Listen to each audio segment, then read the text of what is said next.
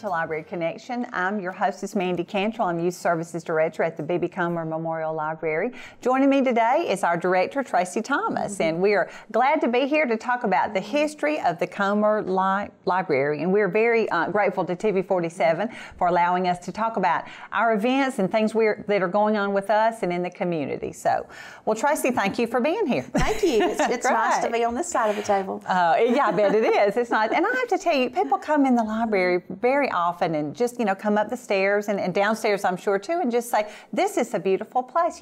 How long has your library been here? So this is going to be a great refresher for me because we're asked quite often, how old is this building, about the renovations and things. So glad to hear. I'll start by telling you, my first impression of our library was actually when I was, I was in the 4th grade when my family moved to Sylacauga. And so my mom used to just take us to the library all the time. And I remember walking in up there and thinking, this place is huge. This is a wonderful place. And we loved coming and getting books. And I just feel like we're so blessed to get to work in that place every day. So I did a program a couple of weeks ago for the Progressive Study Club, and they wanted to know about the history of the library. So as we put this together, I thought, our library has got such a wonderful, rich history that it's nice for us to tell the story every once in a while, just so that people in the community know when you see that building, it is truly a reflection of what lots of people in this city wanted and worked hard for and hoped for. And so we'll go ahead and get started. And I will tell you that when the library first got organized was in 1935, and that was by members of the Rotary Club. So when you come into the library and you see that we have what we call the Rotary Room, it's over where the magazines are at, it's because the Rotary Club was the first group of people that stepped up and said, hey, we would really like to see a library in this community. And they organized it. And so as you can see, this is an article from the Sylacauga Advance, August 15th, 1935. And it says, the Rotary Club, realizing the necessity of a public library in Sylacauga, has started such a movement and now has quite a selection of books on hand and are now operating the library in a small way. And at this time, in 1935, they had the library, this library movement, as they call it, set up in a room in the Old Knight Hotel. Okay, yes. And so, as I was reading through this history, that was one of the things that really surprised me was how many homes our library has had. It has moved quite a bit. So that was kind of eye-opening. But the library was one room in the Knight Hotel, and this was as organized by the Rotary Club. One of the things that I think is so fascinating about this and about the timing for this is that people were just coming out of the Great Depression, and so here we are coming out of the Great Depression. People are trying to rebuild their lives. And there's a group of forward-thinking people in our community that are thinking we need a library. Wow. So that's just always so impressive to me, and I think it's testament to the spirit of the people that live here in Sylacauga then and now for what they want in their community. Well, then this movement, this library movement began to gain steam, and as you can see in this newspaper ad, which I love looking at these old newspaper articles, this was from October 1936. And this is when other local civic clubs, 23 other civic clubs to be exact, got together and started, seeing what the Rotary Club was doing, and hey, the Rotary Club is doing this movement to try to start a library, and we think that we want to be in on that too. So in October of 1936, these 23 civic clubs got together, had a meeting, and they elected a library committee. Now the committee members were Mr. S.O. White, he was the chairman, Ms. J. Lloyd Shin, who was the secretary, Ms. Clyde Arnold was the treasurer, and Mr. Avery Lyles was the chairman of the location committee. And I got tickled when I saw that because I thought, wow, he had his work cut out for him because they moved quite often. So they got together and they formed this library committee. Now this is in October of 1936. The very next month, in November of 1936, if you will look at at this article right here, it says the time is ripe for the formation of a library. And I love that wording. So these people got together, and in November 1936, the very next month, the city council appointed the first library board. So this is when the library first became an official part of the city. The city appointed the board. Now, Mr. Ogletree was the mayor, and the board members were F.H. Craddock, Mr. S.O. White, Ms. J.E. Jordan, Ms. M.G. Hightower, Ms. C.S. Northern, and Mr. H.A. Parker was the council representative. And you can see some of their pictures there. But this is the group that was the first officially formed library board.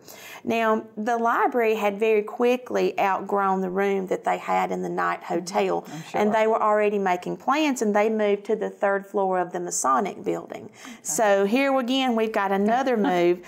And so when the library officially opened in November of 1936, they had a book shower, and the book shower was 164 books, and they had 167 books that were donated from the Birmingham Public Library. Oh, so what a neat partnership to have in your history, that you partnered with one of the biggest libraries in Alabama to get your service up and running in 1936. And I love the great community support. Our community still supports the library. Absolutely, and I've enjoyed reading that as I go through this history. One of the things that was significant as I was reading through is that the library became part of the city government then as well, and they received $250 to purchase books. Oh, wow. And then they were given a $50 per month maintenance fee to help keep the library up and to maintain the book collection. And then they had, of course, the first librarian was Miss Edwina Jordan. And Miss Jordan did a wonderful job, but she too experienced the same growing pains. And 1 month later, by December of 1936, they were already having to move to a room in the First National Bank building. So they experienced it again. And at this point, there was $500 in the library's treasury, according to the records.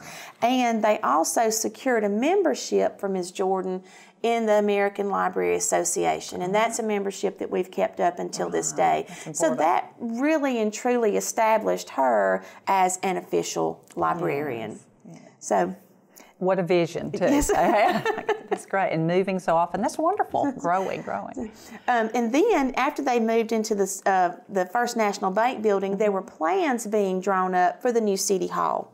And so as those plans were being drawn up, they made arrangements for the library to be a part of that as well. So you've got another move in there. And Miss H.L. Castleman was the new librarian there from April 1937 on, after Miss Jordan resigned or retired. So around this time, there were the WPA projects were happening with FDR, and I'm going to tell a little bit about the history of that because it's a very significant part of the library's history. Why don't we take a quick break before we get into that? We're going to take a break for some commercials. Hope you'll join us when we come back. Hi, it's Shawnee McNeil at South First Bank. This is a great time for you to buy or build a new home, or maybe refinance your present mortgage. Our rates are the lowest they've been in years, and that means saving you money. We've been helping our customers become homeowners in this area for nearly 70 years, and we can make our approvals right here in the office, and that means saving you time. We're located here in downtown Sylacauga. Come in and find South First, a better way to bank. Member FDIC, an equal housing lender. Marble City Pharmacy in Sylacauga is your destination for the highest quality health care. Our knowledgeable pharmacists are always available for questions about your medications or advice on taking over-the-counter products and supplements. Our friendly staff can assist you in choosing from our full lines of compression hose and medical equipment. And don't forget our gift department. We have a great selection of unique gifts for every occasion. Stop by today and see us. Marble City Pharmacy, where your health comes first. Coosa Valley Medical Center, one of the top 10 hospitals in Alabama, is also Sylacauga's largest employer. Services from the emergency room, to surgery, to cancer treatment, to post-stroke care. You won't believe what's right in your backyard. It's Coosa Valley Medical Center in Sylacauga. So, if you're sick in Alabama, choose one of the top 10 hospitals in Alabama. That is Coosa Valley Medical Center. Hello and welcome back to Library Connection. I'm talking with our Library Director, Tracy Thomas. We're talking about the history of the B.B. Comer Library, about to get into the WPA involvement and things. But I wanted to ask, has it always been the B.B. Comer Library, or how did we get that name? Well, I'm glad you asked. That is a significant part of this WPA era that we're about to talk about. And for people that may not know what the WPA was, it was the Works Progress Administration, and that was a project under FDR. And it was really where they were doing a lot of public works, and they were taking people who may not have been skilled laborers, and they were teaching them skills. And so they were building public buildings, they were building roads, so they used these people as laborers in different areas, different facets. And this was an effort to rebuild the economic growth after the Great Depression. So what a wonderful, exciting time for these people to be in, where they know, hey, good things are happening. We know we've got this library. Well, the library accommodated some of the WPA workers, and it kind of caught the attention of the WPA projects, and they said, you know what, we're really impressed with the library, we're really impressed with what's happening in Sylacauga. Let's make this project an example, and let's build them a new library. Wonderful. And so at the time, you know, they're still bouncing around from room to room in different buildings in town, and so they decided to give $28,000 to build a new library in Sylacauga, which is the library that it was the museum's building currently. And so they also, the Comer family, and this ties into the question you were asking, the Comer family provided $5,000 for furnishings on that project. And up until this point, it had been the Sylacauga Public Library. But when the Comer family made their donation, the wording that was in the history book says, in recognition of the constructive spirit of Governor Comer and members of his family, the library board decided to rename it the B.B. Comer Memorial Library. And so that's a nice piece of our history, because people ask how, and this is another partnership with people in the community that felt like this was important for our town to have this library, and they made this significant donation to get furnishings. Now, the WPA project, and this is another thing to me that when I read it, I thought, wow, this was, you know, in the 1930s. And so the WPA project actually provided the library staff, and they've had a paid librarian. They paid for 3 junior librarians. They paid for 2 bookbinders, and they paid for 5 book repairers. Oh my goodness. That's about the same size library staff we have today. And so they really did value what the library was doing for the community, and so they provided these employees. Now, what's even more significant is what they paid them. They paid them $1,200 a year. But that in our currency is the equivalent of about $21,000 a year. So that was a very, very good salary, and these people had good jobs thanks to the WPA. That just shows how important they felt a library was for our community, and that's great. Absolutely. And the Sylacauga Library WPA project was the second largest WPA project in the state of Alabama.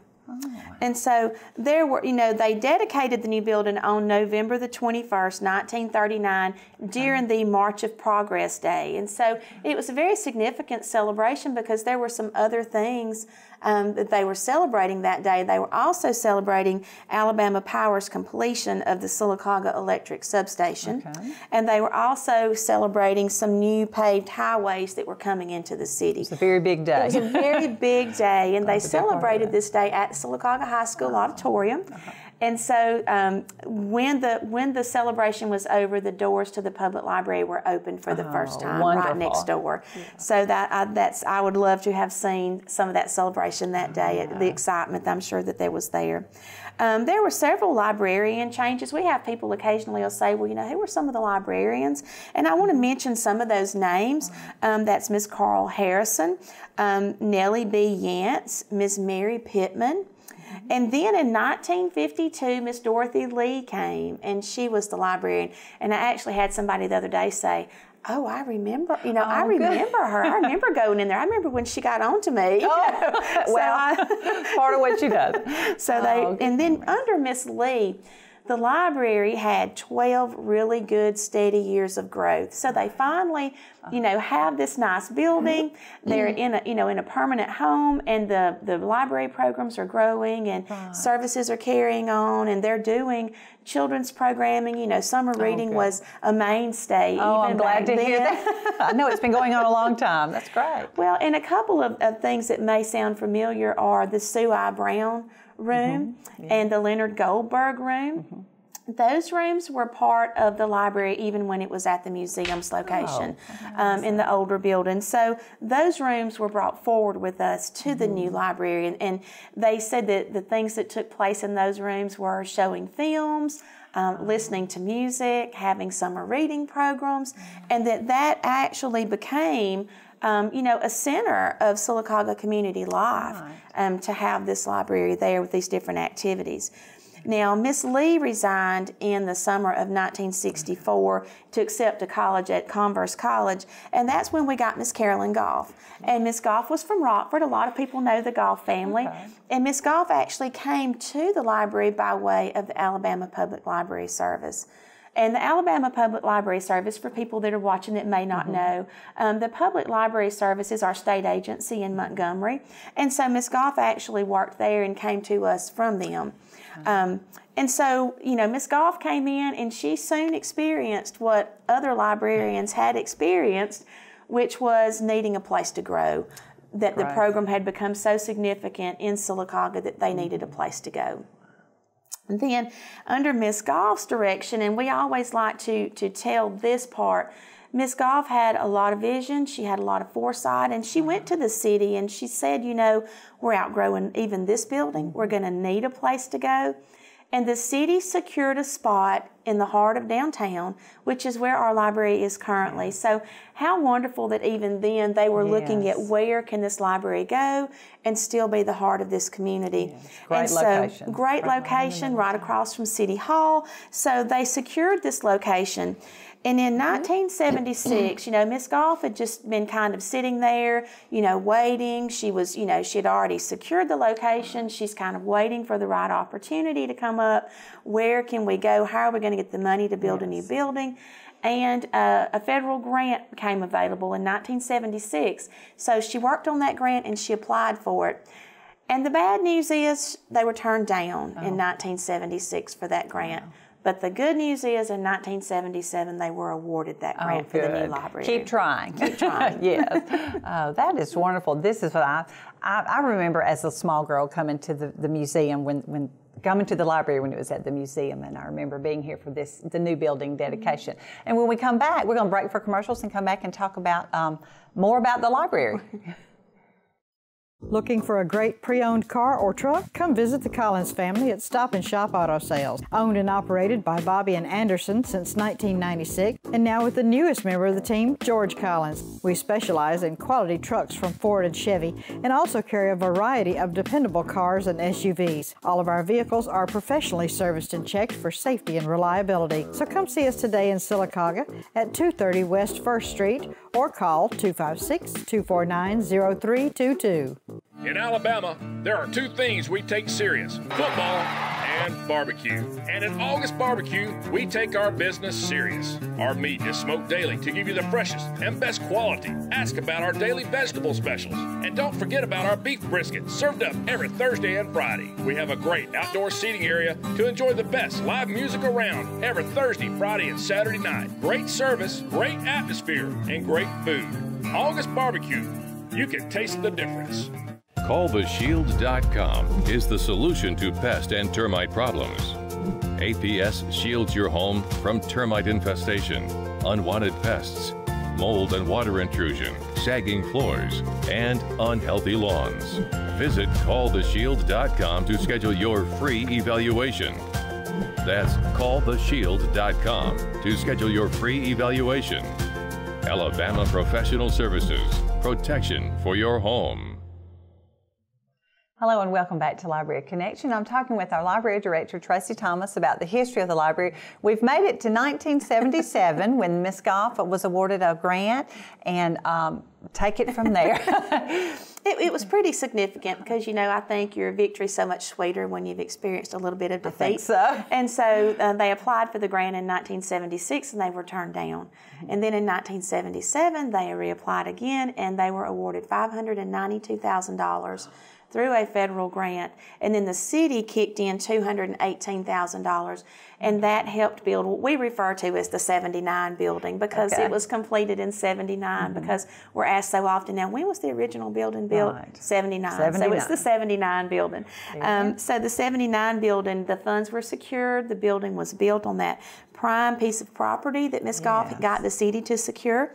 And the name changed again at that time because the Comer family once again continued their legacy of helping, and they stepped in and they provided $75,000 to buy new furnishings because, you know, this was a 21,000 square foot building, needed a lot of furniture, needed a lot of bookshelves, and so they stepped in and donated $75,000.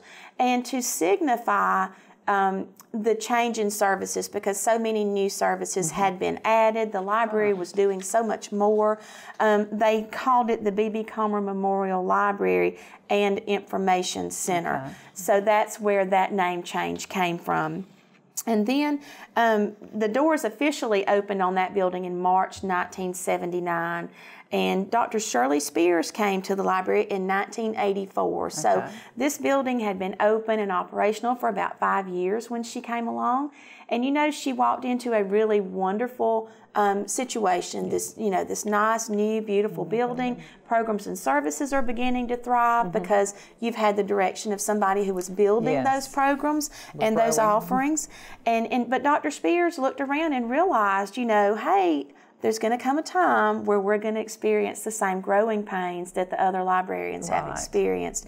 So in 1991, Dr. Spears formed the B.B. Comer Memorial Library Foundation to start raising funds, to start paving the way, if you will, toward the day when library service needed to expand again. So in 2002, the library decided it was time.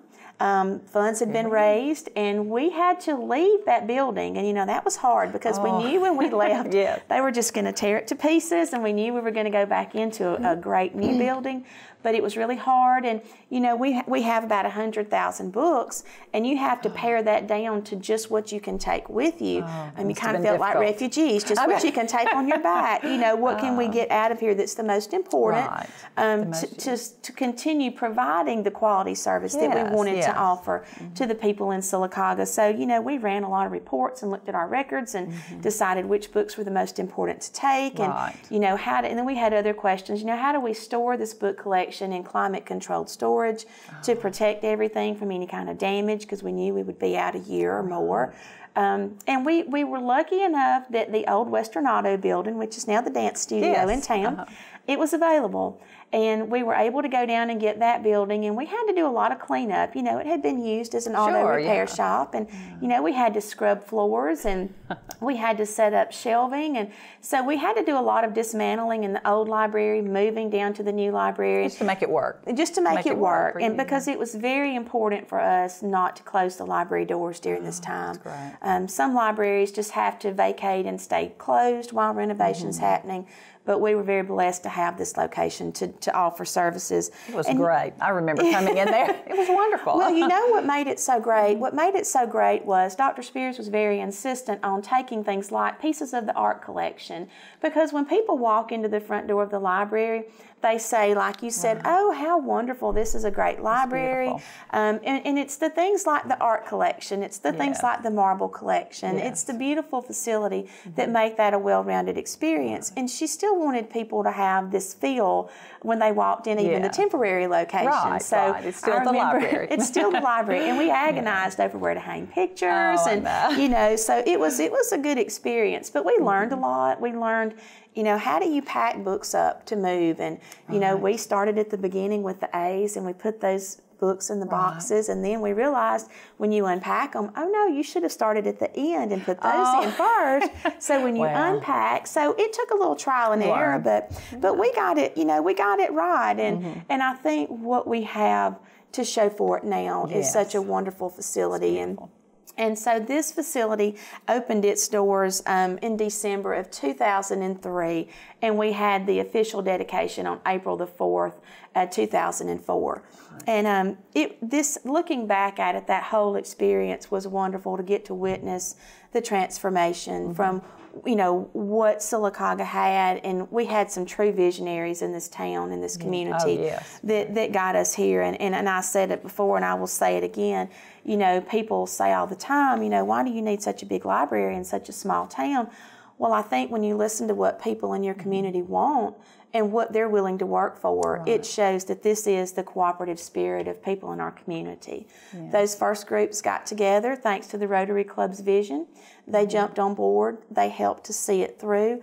And then when the Library Foundation was formed and Dr. Spears was raising funds, 2/3 of the money for this project was raised privately through the foundation. And I think that's a testament to what people wanted in their community, what they wanted to be here. And I can tell you, I know, speaking for the upstairs at the library, the children's department, so many children's books. People come up and are amazed. And, you can always find something to read, and children love a great selection, and we have it, early readers and nonfiction, they just love it. So it's wonderful to have a lot of books and a lot of room. They do. And, one of the things that I will mention is that people have asked, how did you know when you reached that point that you were sort of outgrowing your building, that it was time to go? We had the whetstone room upstairs, and that room was designed to hold about 60 people. That's, sitting in chairs auditorium style. That's not with a table in front of you where you could enjoy your brown bag lunch, because we had a brown bag lunch program. And so we had to do the brown bag lunch part in another room, and then we would come back into the whetstone room for the actual program. So you've got a room that's designed to hold about 60 people comfortably in chairs. And I remember we had Governor Albert Brewer here for one of the brown bag programs. And it was just one of those things. We had tried different times for the brown bag. We had tried doing them in the evening. We had tried, and we finally found a time that worked. Lunchtime was the perfect time to do the program. We had the audience coming. We had great speakers signing up to come. And then we had Governor Brewer there that day, and we just kind of looked around the room, and we realized we've got about 90 people in this room. And we were having, Donna Dickey was at the door, and she was having to turn people away. And so we realized it's time. We want to be able to give people what they want. And we still continue that. We have wonderful programs. And want to mention real quick before we go that we do have one more program in our Brown Bag series coming up on Wednesday, November the 1st. And that's Dolores Hydock. We always close out with her. Wonderful. Dolores is going to kind of lead us into the Thanksgiving season with two, I call them warm stories, because they're really warm, sweet stories that she's going to tell. And then I also want to mention to people that are watching, we also have our Christmas concert that we do. Right, yes. And so that'll be December the 15th, and it's just a real treat because Chris Phillips will come home. Oh, good. And Chris Phillips will come home and sing some Christmas songs, and Robin will accompany him on the piano. His wife will be coming with him. Virginia will be coming to play some tunes. And so we're really excited about that and hope people will join us for that. Yes, we're getting ready for the Christmas season. I think it's almost time, isn't it? Well, thank you so much, Tracy, for joining us on Library Connection, and we hope you'll come in and see us at the library.